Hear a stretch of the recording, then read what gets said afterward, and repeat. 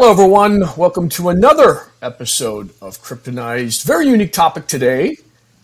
Joining me is Noah Healy. We're going to talk about how to value crypto. Now, if you've been following me, watching the show, you know that I'm big on, okay, we can't just throw tokens out there. Those meme tokens to me are BS. There's got to be real value brought back to the community. And that value needs to have some sort of monetary function. This, even if it's a nonprofit or a decentralized token, how is it making money? That's what's bringing value to the community and itself so that it can sustain itself for the long term. So Noah, with that, would you give us a brief intro before we jump in? Yeah, thank you, Mark. So I'm a game theorist and marketplace designer. I'm working on a patent on a new market system that I've developed for commodities, and there are a handful of projects, including a couple of crypto projects, that are attempting to launch and incorporate my technology right now. And so that's what got me to you. All right, and does this apply to crypto somehow, or is it just equities? So my marketplace design is primarily focused actually on commodities. The interesting thing about my approach is that it's focused on a game theory model of the roles in the marketplace, and so it's simpler to build a market the fewer roles that there are to coordinate. The more kinds of players there are in the game, the more opportunities there are for collusion to occur. And under free strategic structures, notoriously three-player games have no stable outcomes, as typified by backstabbing films like Blood Simple or The Treasure of Sierra Madre. That's the plot of those movies is actually mathematically a well-known consequence of just the number of players. So are you saying polygamists are destined to fail no matter what? Well, I wasn't saying that, but yeah, actually, that's also true. There's a fundamental problem with interest and polygamy where society essentially restructures its interests away from technology, and then your population base collapses. So there are strong problems with polygamous societies. Yeah. All right. We're taking a tangent, but Sure. Let's get back to valuing crypto. Okay, so when I look at valuing crypto, I have my own model. I kind of look for, obviously, there's transaction value, the basic KPIs, what partnerships they have, what's coming up the pipeline in terms of roadmap. I also look at, are they making money somehow, some way? Do they plan to? How are they funded? There's all these metrics that go into it, not unlike a VC looks at an up-and-coming company, or even how analysts view stocks. But crypto is fundamentally different. You know, they're not set up like a stock. They can't be valued exactly like a stock. In my opinion, you could challenge me. How are you looking at taking a crypto token and valuing it? As you mentioned, that is very challenging, and they aren't like stocks. They're more like currencies, many of them, and currencies are notoriously difficult to value. The things that you mentioned are very solid things, I think, and are part of any reasonable analysis. But I'd say that the first and most important thing when attempting to value a coin or an offering is deciding on your own time frame. The vast majority of the issues are Ponzi schemes, some of them quite transparently so. Even that might be a reasonable short-term play if somebody's a day trader and their intent is to attempt to surf the Ponzi's into some other location. So if you have your immediate term hat on, then the kind of hype and stuff that you're talking about becomes much more viable as part of a valuing strategy. That's an extremely high-risk strategy because you're willfully dealing with con artists, basically. And so many people who attempt to do this may make some paper money, but eventually will have the rug pulled out from under them. And much like high-frequency traders in the stock market that suddenly get wiped out by a general market crash, except you don't even need a general market crash. You just need to have finally accidentally hit somebody that's less scrupulous than you are and happens to need the money for his vacation getaway or something. So shifting over to the long-term value, which is, I think, a much more interesting and much more difficult question, there, what you're looking for is stable equilibria in the interest space. So in addition to looking at how they're making money or how they plan on making money, you need to look at what the incentive structures that they're putting in place around the money that they're making, how those work.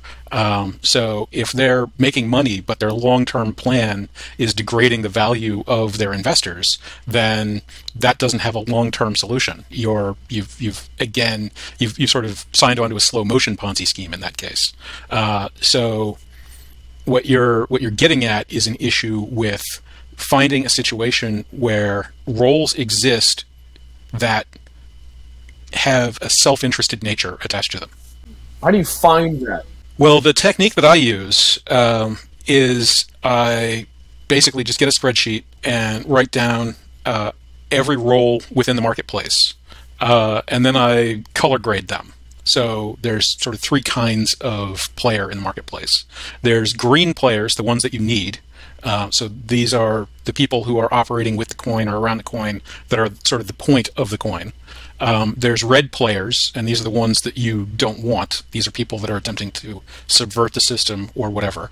And then there's yellow players, and these are people that you don't need, but also aren't actively harmful. Maybe they're nice to have, maybe it doesn't matter whether or not they're there, but for whatever reason, they might be encountered.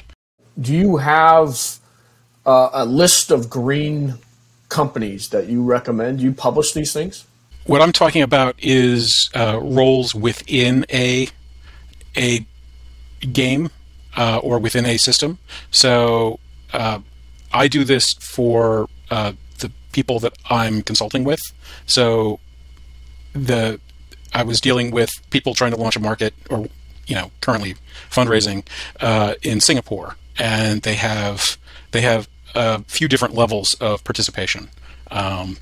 There's the basic marketplace, which is structured much like an equities market, that allows the use of their token to proxy for other equities or other things by creating an NFT with an associated market that will mirror the value of some other marketplace. And so this would allow people to do... Like a synthetic? Yeah. This would allow people to essentially do cross-market investment in a globalized environment without having to meet regulatory or transnational legal requirements. On top of that, they have a regulatory mechanism that actually creates a marketplace in their fee structure. And so they have basic players that want to buy and sell these synthetic tokens. And then they have sort of these higher level players that want to interact with their fee structure markets. And then they have their investor group that wants to be able to participate as funders and take on the fees being generated by the system. The difficulty is that the investor group can sort of put on the other hats. So what they actually have is more roles than that. They have investors that want to trade and manage and passively receive, and they have investors that want to just trade, and investors that want to also manage, and investors that just want to passively receive. And because there's a lot of risk associated with the investors being able to take on a management role and possibly crash the marketplace, I've helped them work through what sort of regulatory structures they need to have in place for investors when they make that step, to make it so that non-predatory behavior is rewarded and predatory behavior is suitably punished. Okay, but in terms of valuing the crypto itself, how do you go about doing that? I know you got the red, the yellow, the green. What are the inputs into determining the value of a crypto token in your mind? So in my mind, long term, its sustainability is the first and foremost. And in that respect, crypto is currently behind the curve. There aren't any indefinitely sustainable cryptocurrencies presently existing. They're all based on cryptographic protocols, as a practical matter, single cryptographic protocols. And we know, as a matter of practical reality, that all of our cryptographic systems will eventually fall to a combination of technological and mathematical breakthrough.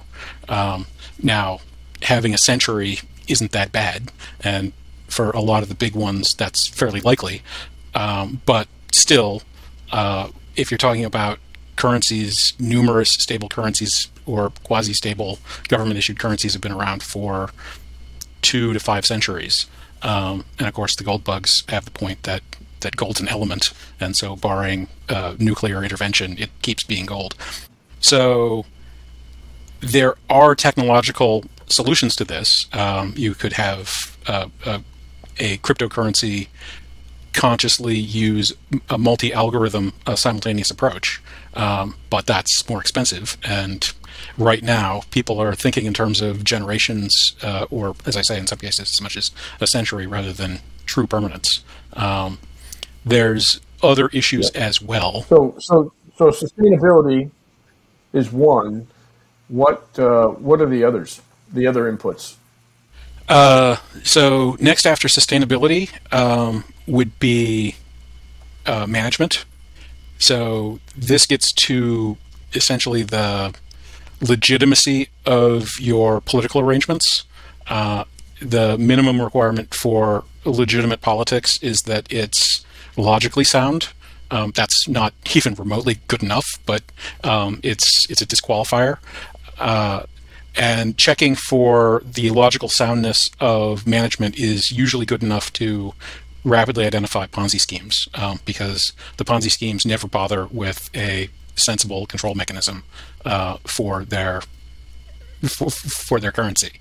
And then the third one, which is also extremely rare, is a sort of cultural embedding.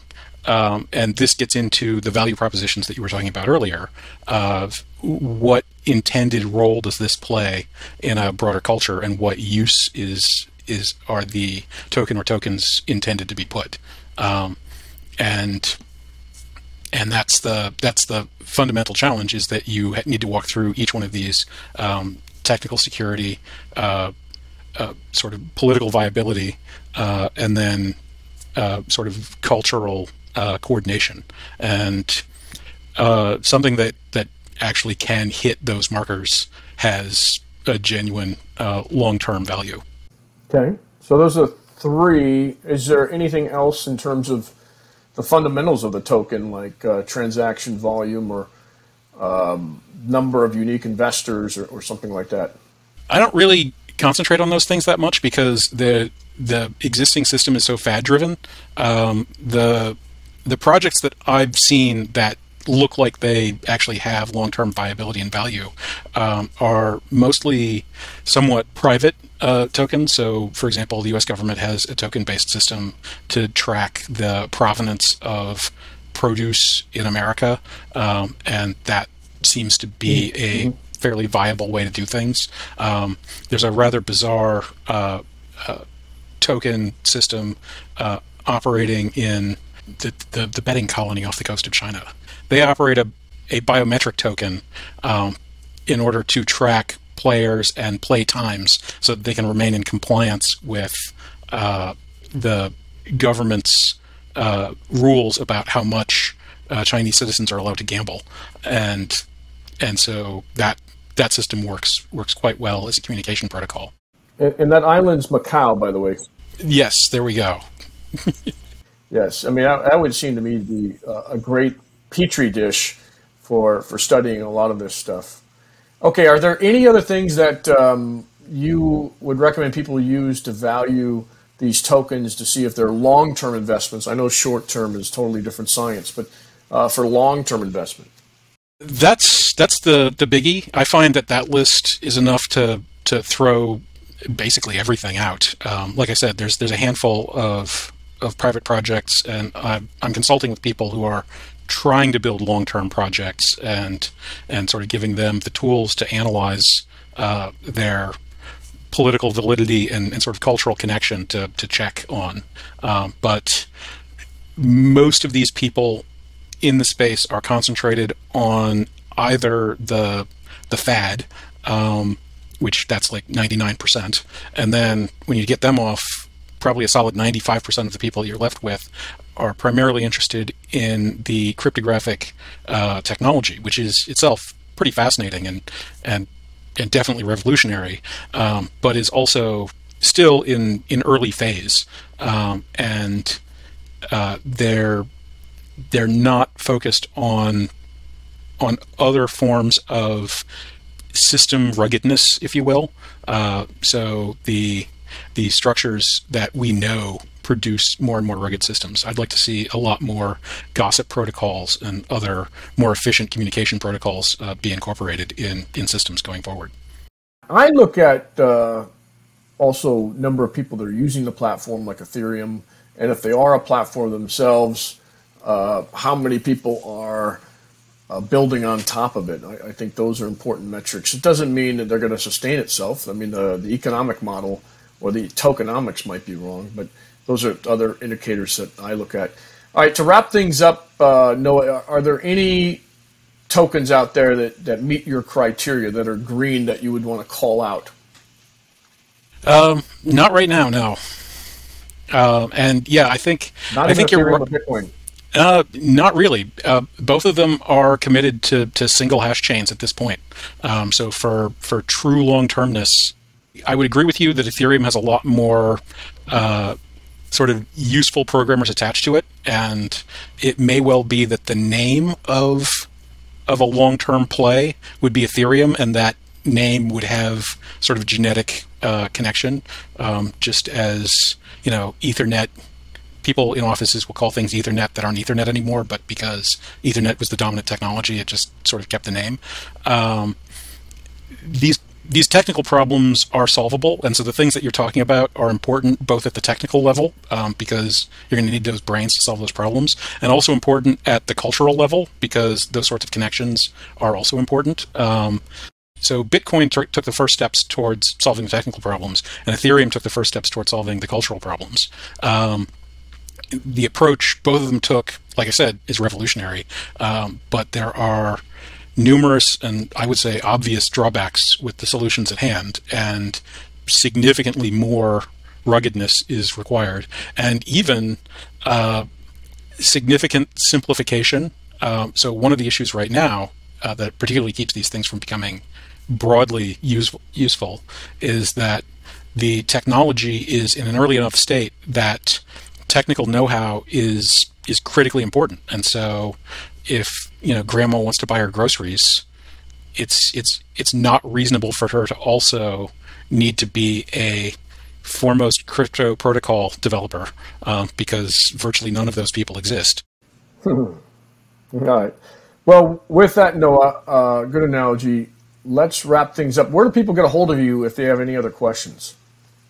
You can reach out to me. I'm at Noah P. Healy at yahoo.com. You can find me on LinkedIn. I'm the Noah Healy there, and I have a website, CoorDisc, COORDISC, where you can read about my ideas for how to produce stable and cheap markets for commodities. Excellent. Love to see that, and really appreciate you being on the show. Thanks for having me here. Hi, I'm Mark Fidelman with Smart Blocks. I'm giving you my tip of the week. This is the crypto tip of the week. It's called Tetragard. You can see it right here. This is the world's first decentralized crypto ETF, which has Bitcoin, PaxG, Ethereum, and this fee token called Quadrant. You want to learn more about it? Go to tetragard.io. This is a big buy for you right now.